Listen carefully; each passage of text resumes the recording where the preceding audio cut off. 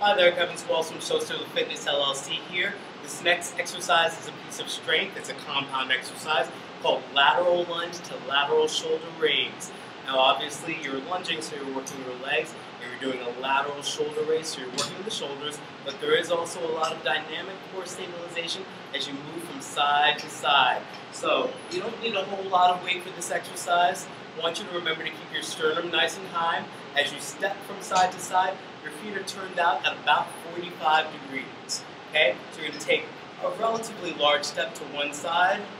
There's one hand on the inside of the thigh, one hand on the outside. Lateral shoulder raise. Come back to center. Step to the opposite side. Feet are 45 degrees, one hand inside, one hand out. Lateral shoulder raise. Back to center. Make sure that every time that you come back to center, you use your gluteus maximus muscles in order to push off and come back to a solid base.